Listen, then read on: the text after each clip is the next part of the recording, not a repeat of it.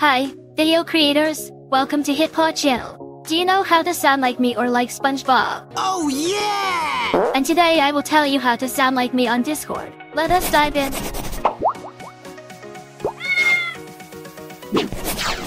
To sound like Pomni, we will first need to download and install HitPaw Voice Changer. You can find the download link in the description below. Once you got the software running, go to the settings, hit that detect button. The software will automatically match your device. Give it a quick speech text to make sure you can hear yourself. Have a nice day. Testing alright, after that diving into the real-time voice interface. Here, you can pick your preferred voice effects and apply them. Here we take Lolita voice for demonstration. Mic check, 1, 2, 3. The sound after voice changing will be slightly different depending on your original tone. By the way, on the right side, there are some settings for customization. You might want to start with a bass voice and fine-tune the parameters to craft your unique sound. Toggle the switches for / flip the switches for voice changer and hear myself speaking into your microphone to see how your transformed voice sounds.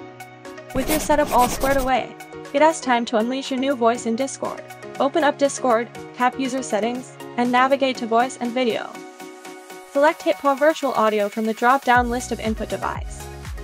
Now, you can hear yourself speaking in your new voice. If you found this video useful, don't forget to give us a like. Have a blast using your fresh voice in Discord. It is wake up time to go on an adventure. Let's have fun.